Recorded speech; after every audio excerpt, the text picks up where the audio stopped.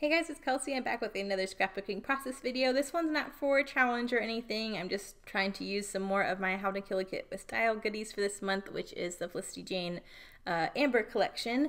I have this photo of Marcus and I on a date. I really didn't know which of these photo or papers went really well with it, so I pretty much set the photo aside and just looked at the papers and what I wanted to use for the next page. I had a scrap of this blue solid and I had it laying on this floral from the collection. I just thought the green and this floral looked so beautiful together. I knew that needed to be my next page. Right off the bat, I knew I was going to gut the middle of this floral to save that for another page and fill the gap with this green and have that be the base of my 12 by 12. So I'm just trying to lay that out really quick. But I love this green and this floral together. And I always, I can't help myself. Whenever I have Felicity Jane, I'm like, don't use the floral as a background because it can get busy. Use it in chunks, use it as a border. And I never take my own advice.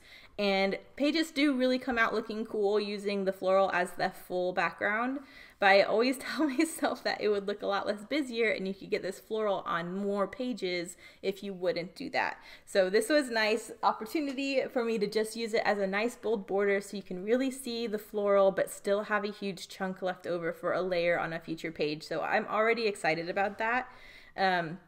The photo, I just decided I needed to get it scrapped. It was next in my line to get scrapped chronologically, so I'm just going to use it. I don't think the colors are too distracting. The photo is very brown and yellow because it's in this really cool local burger shop we have in downtown Kennesaw. It's called BurgerFi. It's right next to a Civil War train museum, right next to the railroad tracks, and there is an open roof on the top where you can sit on the top if you want. It's a really cool area, really cool atmosphere. Their burgers and their fries are so good. And so this is just one of our date nights when we go here. We don't go here all that often, but when we do, it's always kind of a treat. So I wanted to make sure that I documented it because I haven't documented this place yet. And I think it's really cool. They brand their name and their logo on the tops of the burgers. And I just think that's really cool. And their fries, they give you a giant boat. So Marcus and I get one serving of the fries and we just split them. And they have Cajun fries and they're so good. Anyways, sorry if I'm making anyone hungry. Now I'm going to want to go there again.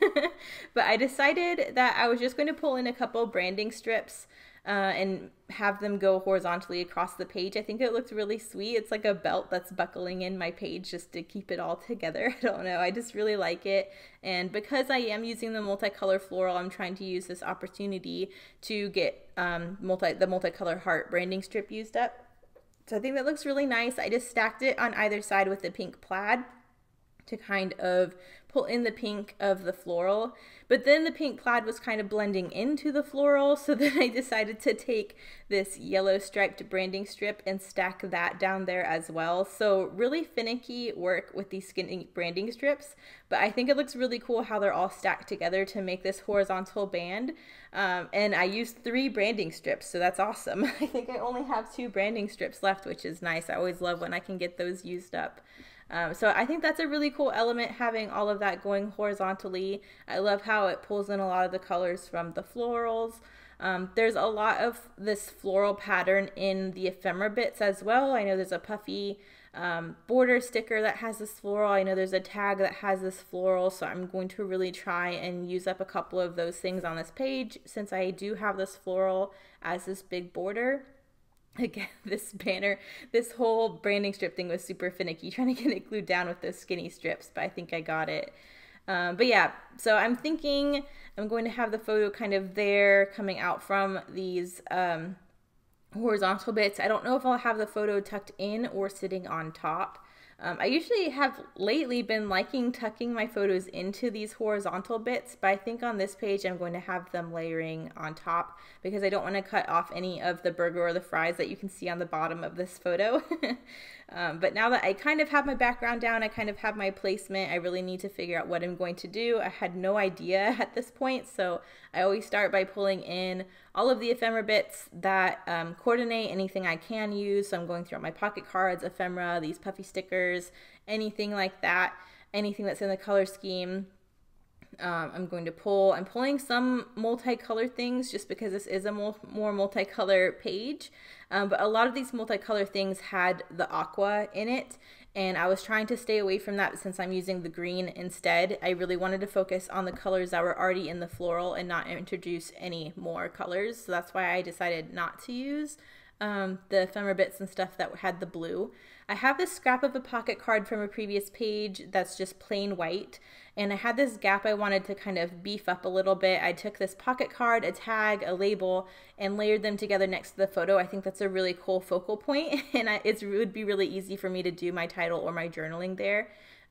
So I just cut a scrap of this white banner to kind of fill it in a little bit and cover up some gaps from where I was layering all this stuff up. So I really like how that's looking. I am going to pop this label up on some foam, but I do know that there is a huge gap behind this whole cluster now, behind the photo, and all this ephemera stuff I'm sticking down, that I do want to gut some of this solid to have on a future layout. I love the solids that come with Felicity Jane, and because they are double-sided, they have dual purposes with the colors, and I really do like pulling those in on all of my Felicity Jane pages. So any bit I can save from the solids, I want to save. So I will go in and gut that really quick. I started gluing stuff down, and then I was like, oh no, I need to gut. So I'm trying to take everything off here.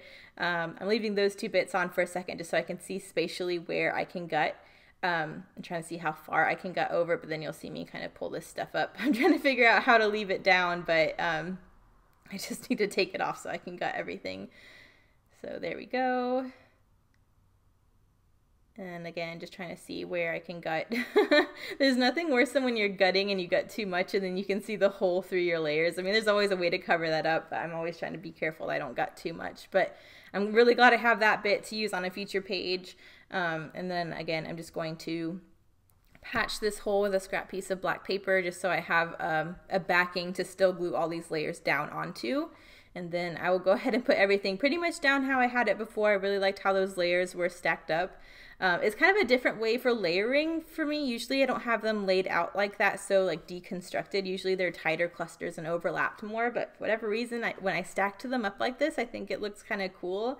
It is a little different, but I think it's fun. So again, just gluing the stuff down how I had it. I just put some plain white twine through this tag. I don't have any black on this page, so I was really trying not to introduce any black, so that's why I went with the plain white twine.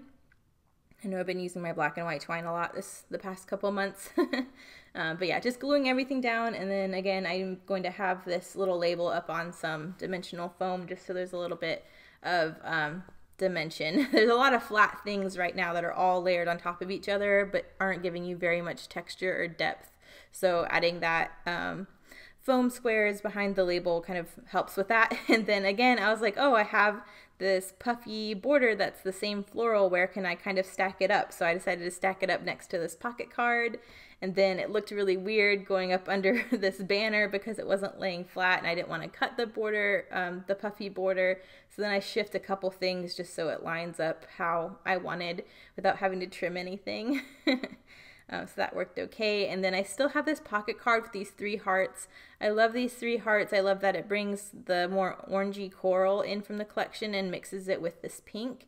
And because all of these colors are represented in this floral, I thought it would be a really good chance to get all of these hearts on a page. I knew from the beginning I was probably going to fussy cut all of these hearts. I don't know why I just didn't do that immediately, but I'm going to go ahead and do that now. And there's 3 of them, so I was like, okay, right away I can create a visual triangle by having these 3 hearts, basically triangulating my photo. So I'm just trying to figure out, I know I want one near this tag, one up on the top because I'm pretty sure now that's where my title will go. There's that huge area of the plain green solid up there, so I want to fill that with my title. And then with having those 2 there, the most logical place for the 3rd to be in order to triangulate the photo would be on the opposite side of the photo from those. So that's how I created a visual triangle with them. I shift them a little bit trying to figure out which color looks best where. But I'm happy with how those are sitting. Again, I'm going to pop those up on some foam as well. This more orangey one I had to because it was going over this label, but I think it looks really cool having all of them popped up because it makes all the hearts have some dimension and kind of pop up at you. And I thought it was sweet because it's date night and I have some hearts on the page and Marcus just looks so darn cute. So I just thought it all went together really nicely. And now I'm going in with my title. I knew I wanted to call this date night. I really wanted to call it BurgerFi because it's the name of the restaurant, but I couldn't find any alphas that I had all the letters I needed.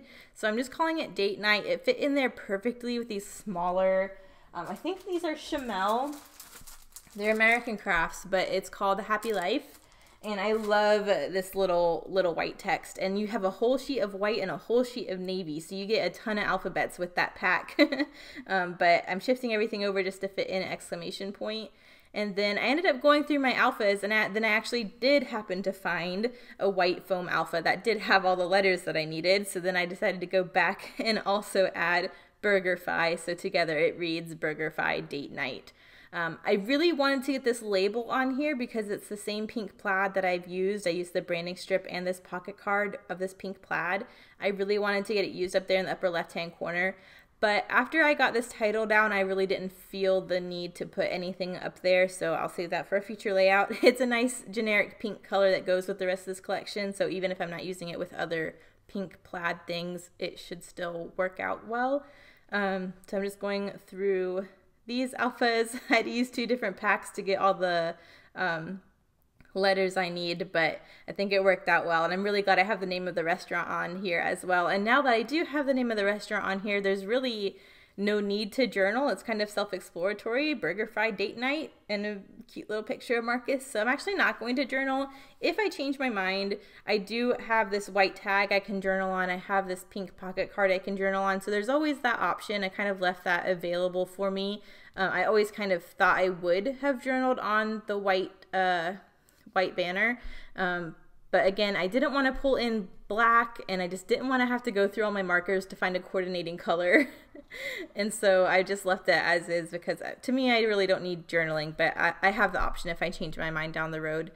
So there is that. I do want a finishing touch. I thought I was going to use my bubblegum pink Nuvo drops. The color actually matched really nicely, but that color is really, really old, and the Nuvo drops are getting to the point where they're kind of too stiff and they're not forming the round bubbles like normal. They're just forming really stiff peaks and not settling well, so I decided to go with enamel dots instead. I have a couple packs that have some coordinating colors, so I'm just doing a cluster of kind of this light coral, a pink, and a green, just to keep with the color scheme I already have.